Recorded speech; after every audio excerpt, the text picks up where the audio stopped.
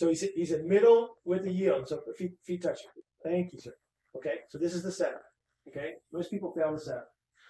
But so now what he's going to do is he's going to unweight one side. He's going to lift the knee. So my instructions are keep your feet together to start, fingertips on the wall, and then I want you to lift your left knee as high as you can. Okay, so now the right leg is in late propulsion. The left side is in early propulsion.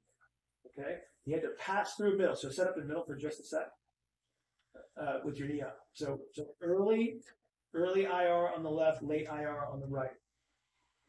Make sense? Like just like a table test. So it's overs on the right, and then early table test on the left. So you got to pass through that. What you're going to see, just like we were talking about the split squats yesterday, is you'll see every decent compensatory strategy that he has to pass through to get to those 2 points. So he can tell you a lot with this test, okay? But it's gonna start to look like a split squat to you, or a step up, or something like that. That's what's going to be familiar in your head, okay? Now, as he breaks the floor, so just break the floor.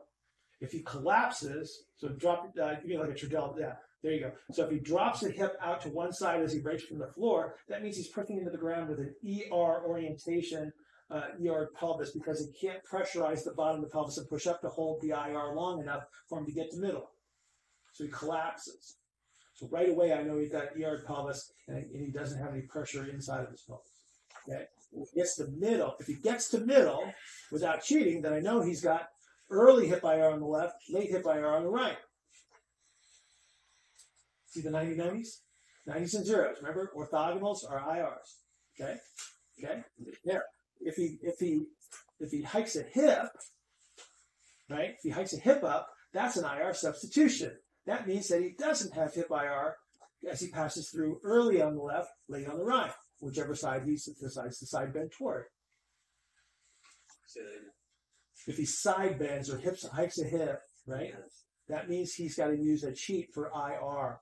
Going through the middle demands that he's able to expand anteriorly, right? So this is our hip flexion table test, right, that we talked about before. This is a cross connect. This is a high knee step up, whatever. Yeah, there you go. See, now you know. Okay, yeah. And so basically, what we're seeing here is I know where he needs to be. I know what it should look like. So when he finishes, his left knee should be pointing toward his nose. If it is away from midline, then I know the spine couldn't create the delay on the left side. He doesn't have really propulsion at the top. Or if he rolls back. Say, do the tuck under. Do the reclined. Yeah, there you go. That's a spine. So his squat's going to look like that at the bottom, right? You see it? But this is early and late on one side or the other.